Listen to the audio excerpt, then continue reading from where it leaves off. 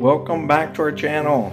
If you're like me and you did a test for radon and the levels are through the roof, I'm going to show you how easy it is to install your own radon fan and not pay the big companies to come in and do it for you. So you're at the right place and at the right time. Do you want to have your fan outside like most people do because that's the cheapest route, or would you like to have it hidden and have it in your attic and nobody even knows you have a fan when you walk around your house?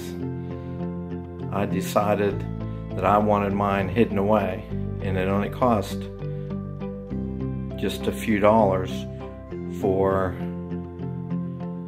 punching holes in your ceiling and your floor. So let's get started here.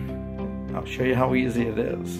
Basically, you want to pick any place in your basement, and I worried, like, am I going to get enough flow out from underneath? So basically, your floor, will it be any cracks in your concrete? Now, I don't have any cracks in the concrete here, but anywhere there's concrete or cracks in the floor, you want to seal those off.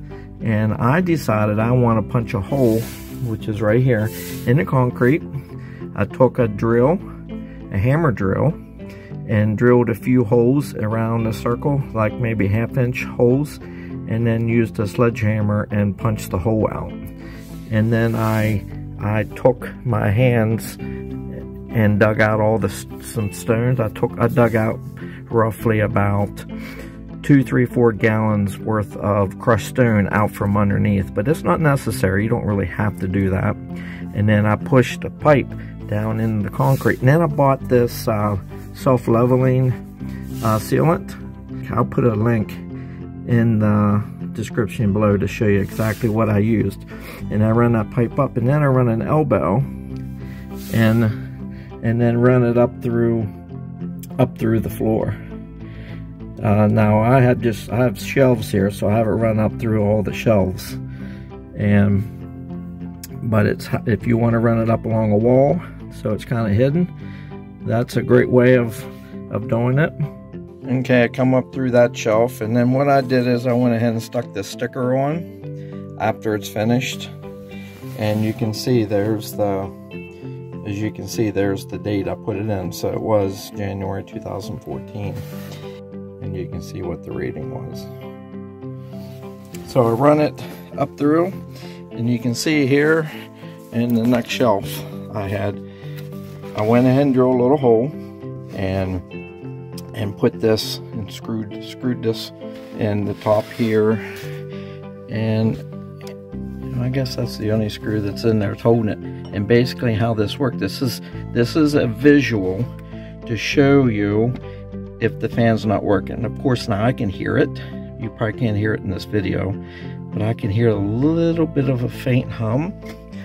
And basically, what's going to happen is this is the end where the air goes in, and with this being, if it's working correctly, the air is pulling, that fan's pulling the air up out of the floor, and it's coming up through, and it's going to, when it's suction up, it's going to pull air through here too. And this is the way to measure. I'm not sure exactly what these numbers mean, but basically the air is going to pull this up, and you can see that it's reading right there about 0.4. And as long as it has a little bit of a suction there, then you know it's working. I'm gonna run it up through, and then I added another piece. Now you can get all different lengths or what have you. And so I come up through this top shelf, and you can see the heat duct, the HVAC system right here. And you'll notice why do I have it split it off? Well, the reason I did that, and you can do the same if you'd like, if you're an extremely large house. Our first floor is 1,000 square feet, so in our basement is about the same. and I put that there just in case this pipe didn't draw enough out of the basement, didn't draw enough out of the floor underneath to bring the levels down. So I put that split there, that way I can run it down along underneath this HVAC system to kind of hide it in the basement, and then run it down into the floor or at the other end of the house. But it turns out that I didn't need that. So anyhow, I run this up this way and then went up through the floor, and you're probably wondering why I run it across over top of the HVAC, and that's because I want to run it up through a closet. And now we'll go upstairs and take a look at that. As you saw down below how the pipe went up through the ceiling and up around the HVAC, this is a closet, this walk-in closet in our in-law suite. So I'll show you what it looks like inside.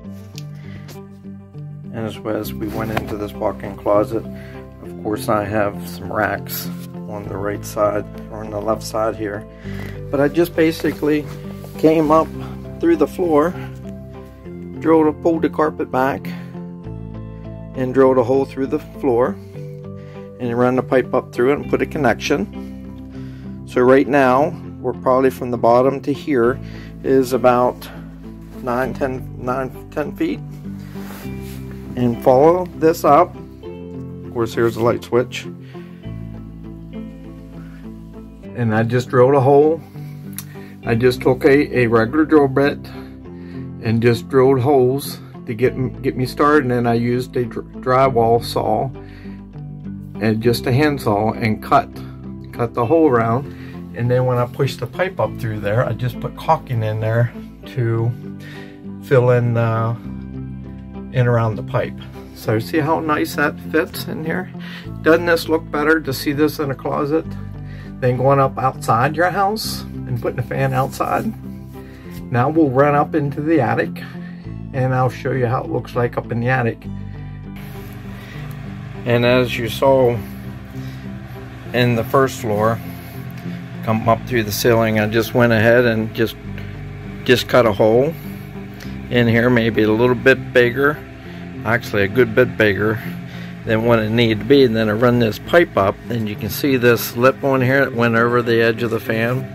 And then I put this plate down here to kind of hold it in place. That's not really necessary. And then inside my attic here on the wall, I found the stud and put these boards here, the screw here, and then I screwed the fan into that. And then I went to up in the ceiling, or up in the roof, and then I had a friend of mine pull the shingles away up top first, and then I used a little saber saw and cut the hole out, and then I pushed this pipe right up through here and then connected it right here. And this made it a little easier using a boot right here for this. That way it's easier to fit on. So that took care of that. And then the fan, this fan has been running, I think since 2014 is when I put this fan in. So this fan's been running 9 years. And then all I did was just go ahead and I run a receptacle right here from the lights up above, and then I can plug it in. And so like I said, this fan's been running for 9 years non-stop. It's never been shut off, only when the power goes out, which is very seldom. And it depends on whether your attic's heated or not. As you can see here in our attic, I put 2-inch foam insulation in here, so this room's not heated per se, but the reason why I put this I bought this sticky side on one side and wrapped it around here. You can kind of see a little bit how it's a little sticky on the side. I wrapped it around and stuck it on there. And what this is for those houses that their attic is not heated. This isn't put on the moisture in the air that's being pulled up out of the basement under the floor will come up in here, and it's kind of warm, I would say 60 degrees or so, and come up here in the winter time and hit this cold air. Maybe it's 20 below here, and then it would get condensation on here and run down, and then eventually it could create mold. So that's the reason for that. That's what it looks like.